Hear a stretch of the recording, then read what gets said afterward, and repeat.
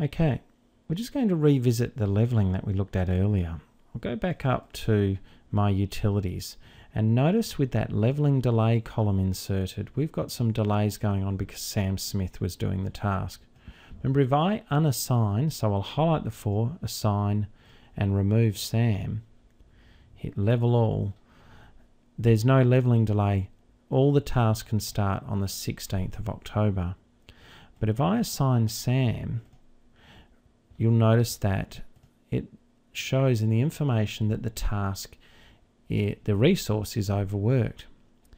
So what we need to do is fix that. Now normally we just hit level all and that's fine. It pushes out the tasks randomly, you know, to say, well, this next, this next. However, let's go back to leveling options under the resources tab. Now in this leveling order, when we chose this, we choose what was called priority standard. Now what that means, priority, is that if we give a task a higher priority, it will be more important when the software's leveling. So let's say at the moment, power's got a 2-day delay. Let's say that's really important, we get the power on straight away.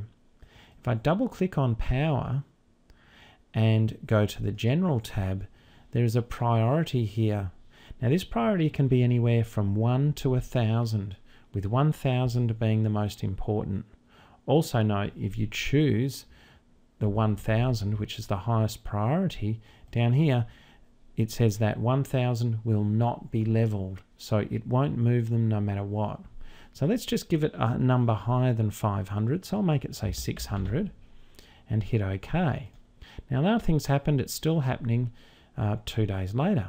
However, if I hit level all, because it's been given a higher priority, power is now happening first. If I gave water, say, let's make it somewhere between, let's make it 550. So hit OK and hit level all. Water is now a lower priority than power. It's happening after power. That's only where the software has a choice. Remember, so if the task was starting on the same day, it's got limited resources, well, which task gets the priority?